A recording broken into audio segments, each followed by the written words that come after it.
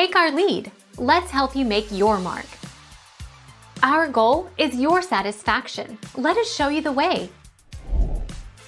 A parasitic relationship is one in which one organism, the parasite, lives off of another organism, the host, harming it and possibly causing death. The parasite lives on or in the body of the host. A few examples of parasites are tapeworms, fleas, and barnacles. The fleas, in turn, get food and a warm home.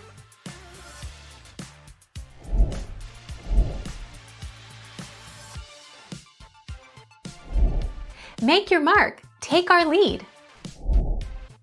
The signs of a parasite are often caused by the toxins that it releases into the human bloodstream.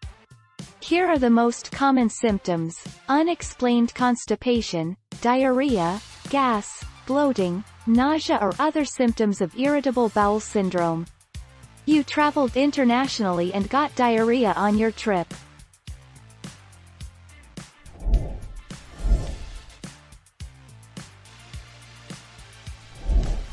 Take our lead. A parasite is an organism that lives in another organism, called the host, and often harms it. It depends on its host for survival. Without a host, a parasite cannot live, grow and multiply. For this reason, it rarely kills the host, but it can spread diseases, and some of these can be fatal.